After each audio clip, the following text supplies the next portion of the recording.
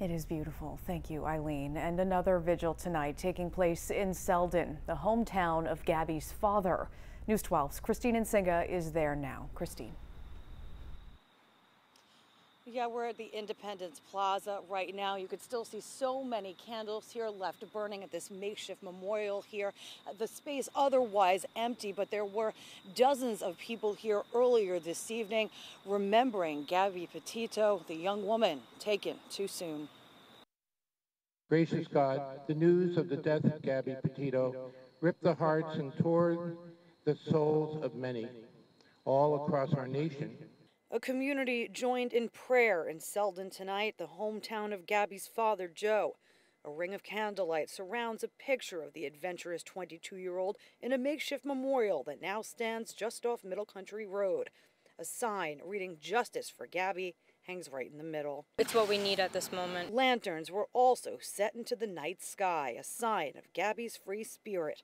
About 100 people came out, made up largely of longtime friends of Joe's and their families, like Sue Kane. She says such tremendous community outreach like this.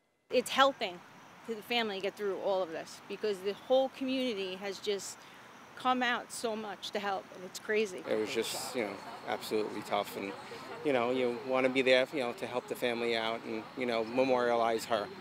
Now it's about memorializing her life. Still, not everyone here knew Gabby or her family personally. We've been following it. We've been looking at all the news, at TikToks and everything, and we just want to pay our respects to the family and to Gabby because it's a shame.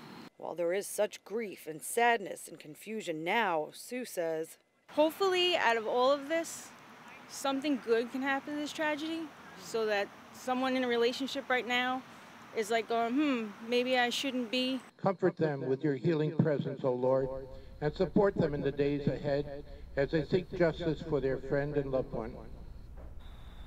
A touching tribute, Christine. So we know Gabby's father lives in Florida now. Did he come up for this memorial tonight?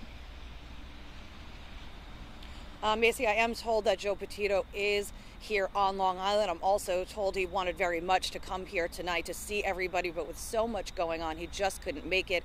All the community members here tonight want to make sure that he knows that they are here for him and his family.